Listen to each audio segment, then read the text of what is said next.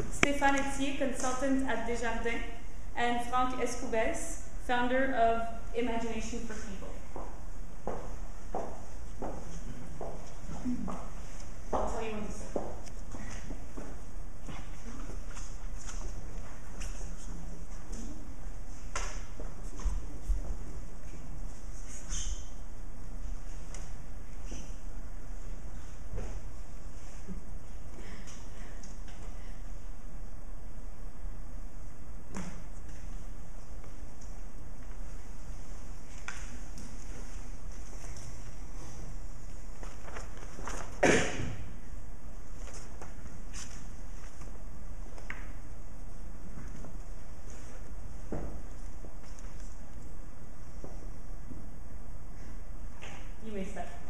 Good afternoon.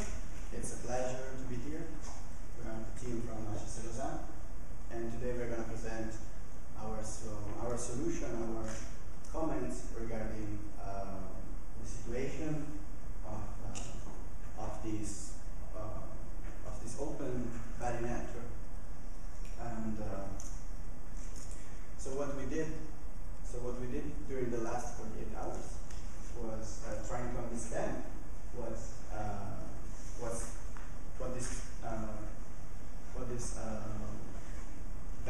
this company was doing, and we started from analyzing the situation, and we know that this company, this venture is pioneering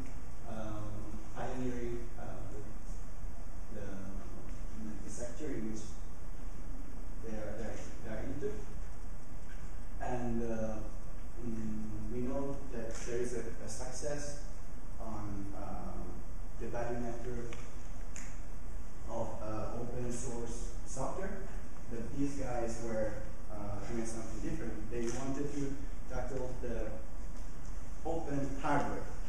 So this was an ambitious venture, in our opinion.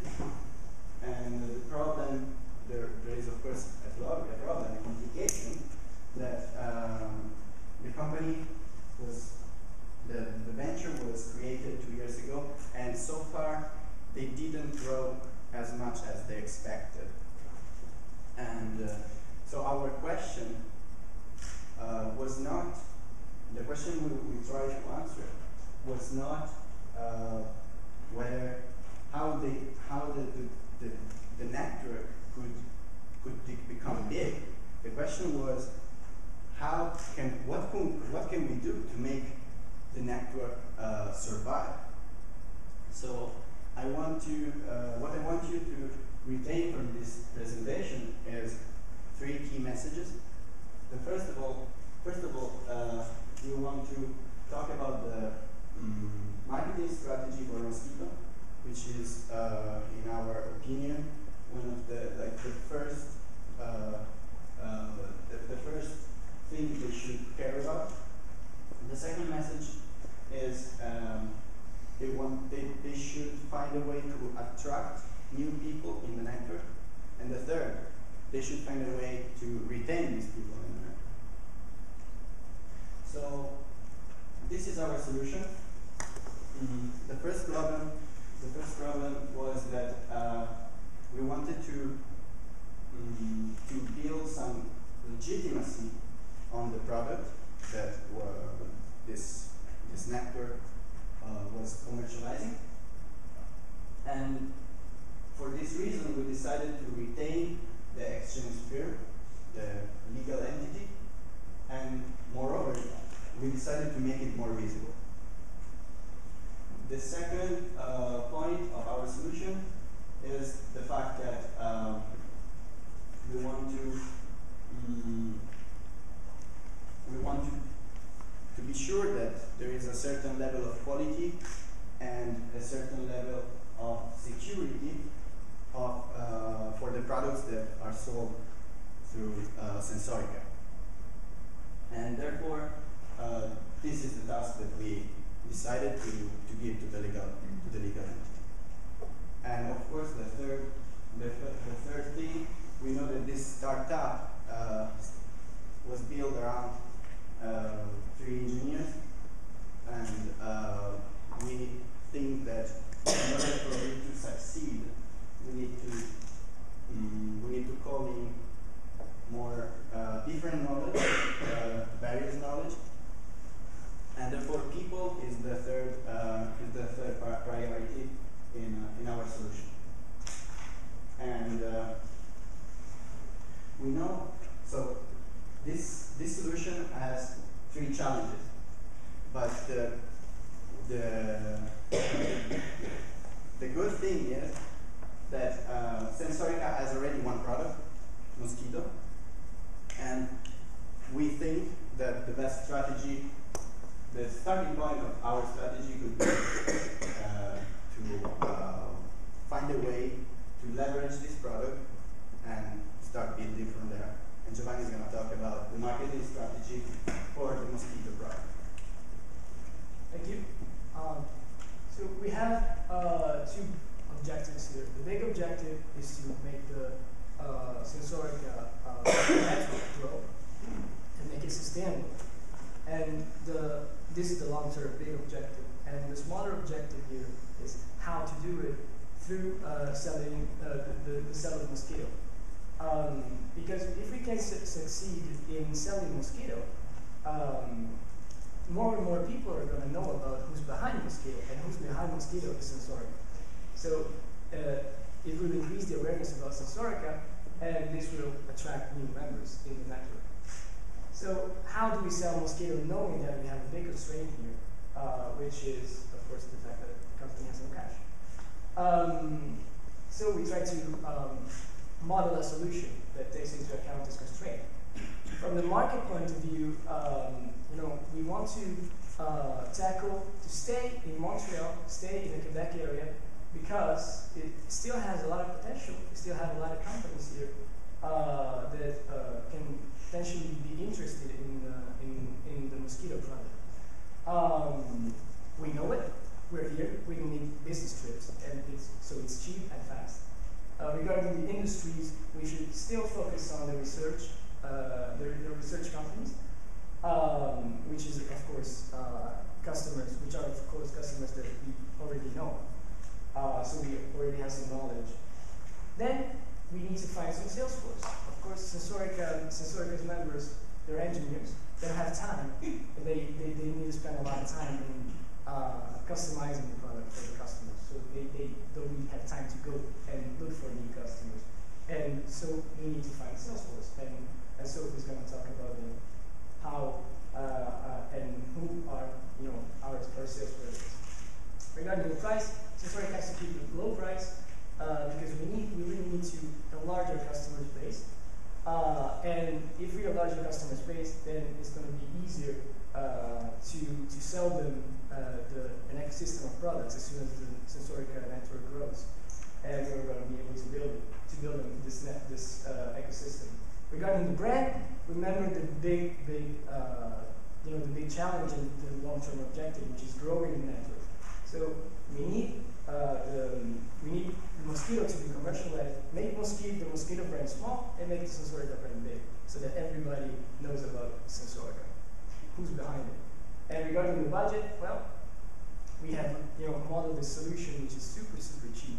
So for now, it's cheap, it's free, and Sophie is going to talk about why it's free. So we have learned that Sensorica is basically in a market, a high potential market. It has a good product, and there are no customers. But as in any startup, what about the people? Because the point is that Sensorica has not enough members. So in the short term, they should focus on surviving. Surviving implies that the product, which they have, the Mosquito product, needs to be sold in the market. And this requires certain skills which not exist in the network so far.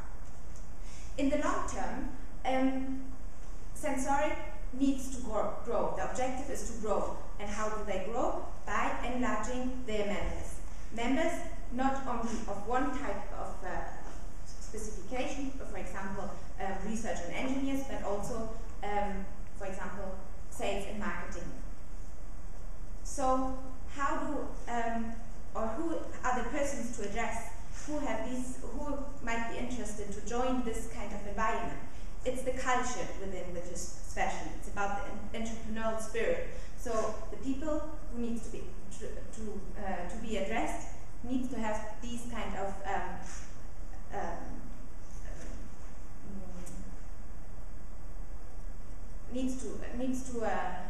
they need to have the spirit of learning, developing new things, and where do we find them? Young graduates. So Sensorica should be present in online forums, Facebook, LinkedIn, but also other emerging networks.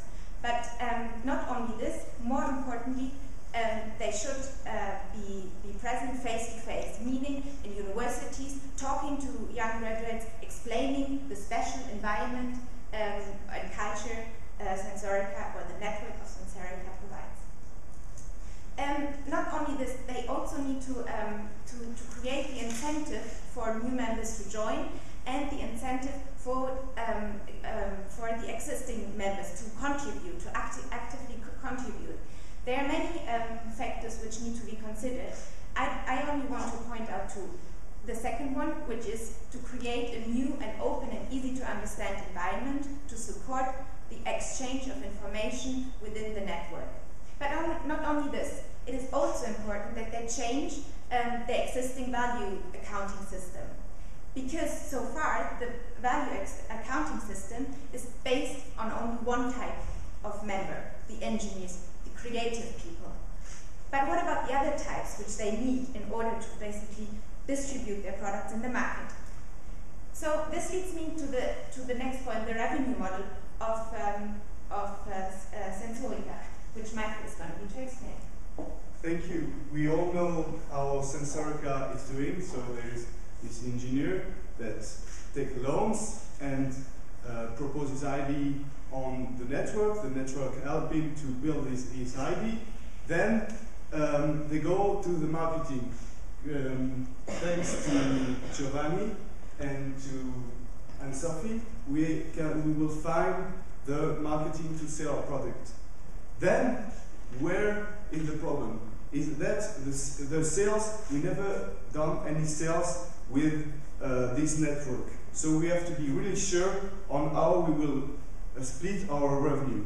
And our revenue will be split in 4 parts. The people that help in the network, the people that sells, and the engineer. The engineer must be rewarded in function of the risk he takes. If he has a loan, he must be more rewarded than if he has a grant, because he takes more risk, a personal risk. So the model has to take this in account, and this was the problem where we made some change. Then there is the right part for you, the money that Sensorica take and put in his entity. His entity put back in the network and let the network decide one thing. Maybe the most important thing is that they decide if the failure will be rewarded. What is interesting here is that we know that failure are good, but it's the first model where failure are rewarded. So you can improve and you will go forward, because if you made a failure, you will come back on this network. Because you say, I was rewarded and I will continue to share my ID and be helped by other people. Then, because with this model we have the mosquito money, we can reinject it, and then the big point is to be to be sustainable, and so we can make a lot of money. Then, what are the next steps? The 3 main steps are this one. But before doing business step, you cannot do this overnight. What you can do overnight is finding the salespeople. Otherwise, the dream will be over. Thank you very much.